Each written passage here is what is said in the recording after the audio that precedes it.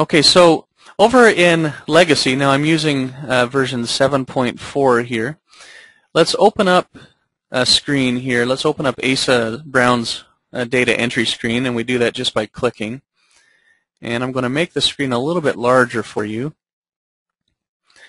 Now, some of you that have used Legacy, you know, or you might have run across an error message when you're typing in a place.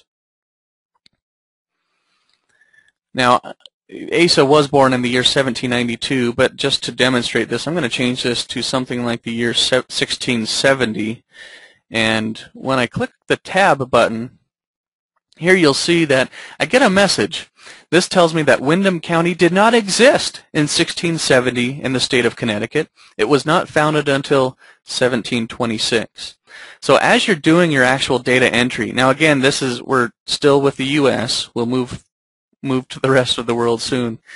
As you're doing your data entry in Legacy, this is going to warn you if the county that you've typed in for that time period just didn't happen to exist.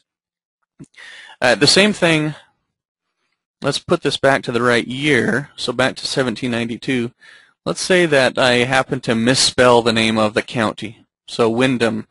I'm going to get a message from Legacy that tells me there was never a county by that name in Connecticut. And in parentheses, we suggest that you should check the spelling or go and check your research. You'll see that we also have this button here that says Show County List.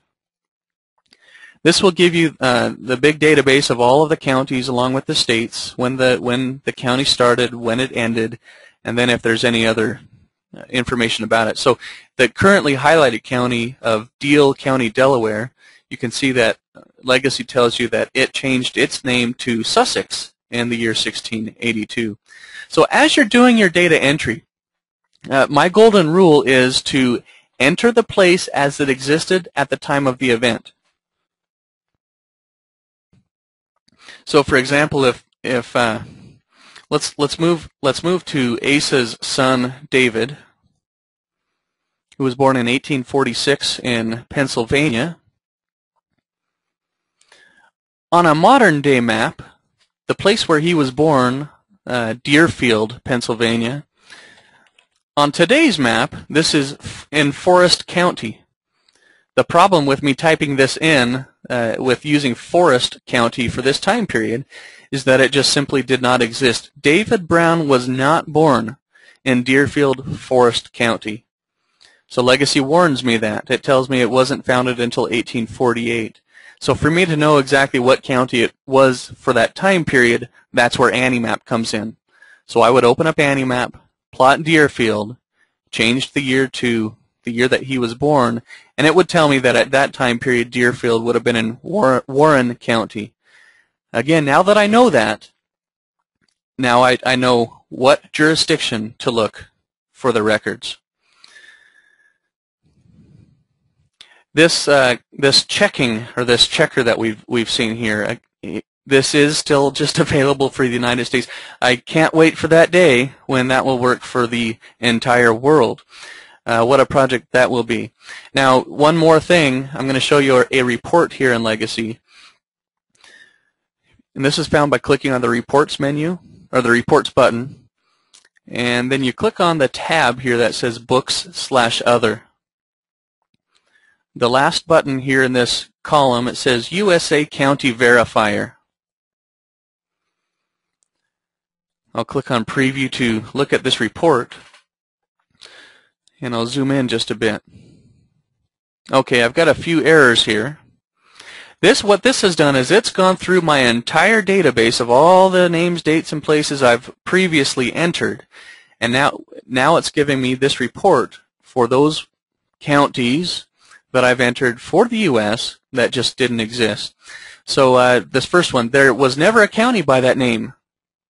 So I've misspelled this name. David Clark Brown, that's the person we just changed to Forest County, and it's showing that in my report here. Mary Cummings. I have recorded that she was born in 1725 in Woodstock, Windham County. Legacy tells me this didn't exist, well, until the next year, until 1726. Boy, what a powerful research tool this is for U.S. researchers. this report right here might alone solve many of your 30-year brick walls. Okay, so this is legacy. Now some of you are asking about the mapping in legacy. So let's go there, and then we're going to move to Centennia. Okay, so legacy's mapping is accessed by clicking on the mapping button here in the toolbar at the top. So I'll click on the mapping button. Now you have to be connected to the internet for this to work for you.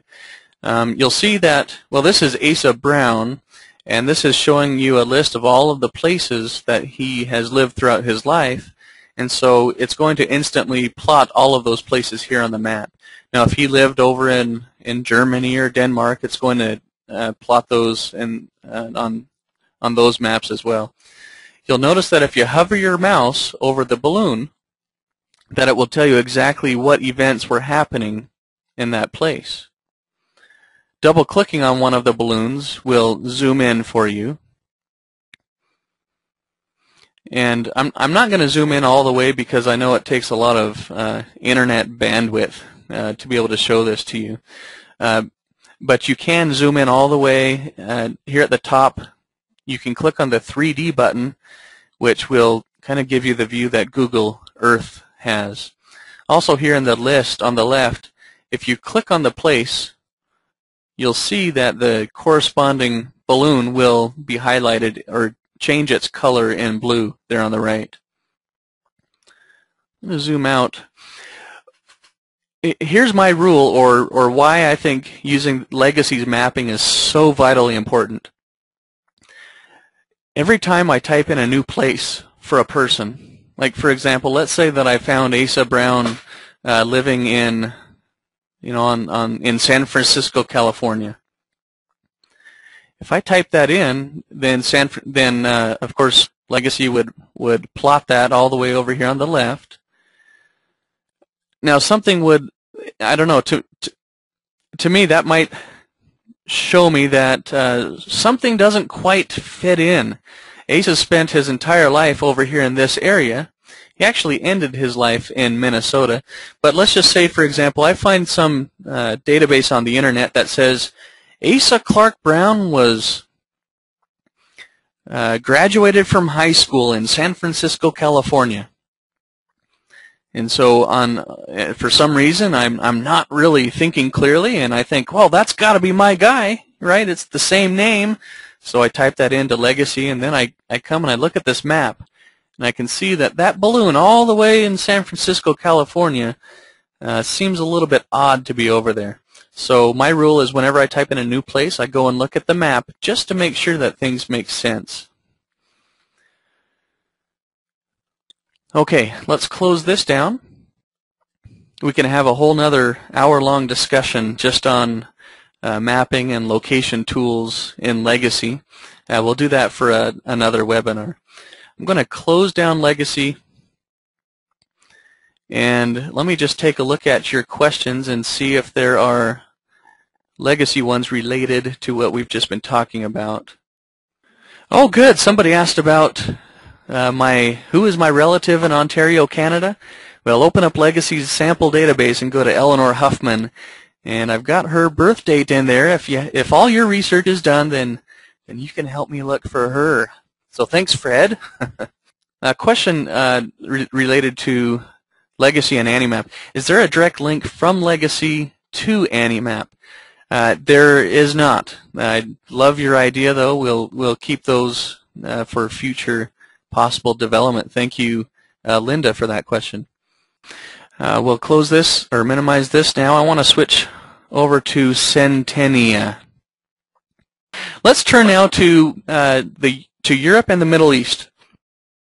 Centennia is software developed by another company. I don't recall their name right off. But it was developed to help you see the changing country boundaries over time. Let's start off by just going to the year 2000. So this is what this part of Europe looked like today in the year 2000. If you move the map around And you do that by pressing the Alt button, and then you can just drag. You'll be able to see the other countries here. But I want to focus in on this area. This is the area that I have a really hard time with trying to understand all the changing country boundaries between Germany and Poland and Prussia, and it just seems that in my family research anyways, that it just goes back and forth, and sometimes you're not quite sure. And so that's the point of using the Centennia software. So currently we're looking at the year 2000. Let's just take this back to the year 1800, and I do this by, in the very far upper left-hand corner, that's where I can type in a year. So when you type in the year that you want, press the Enter button, and in just a minute it will refresh. So at that time period, you can see that Germany is not an official entity, but you can see Prussia, Bohemia,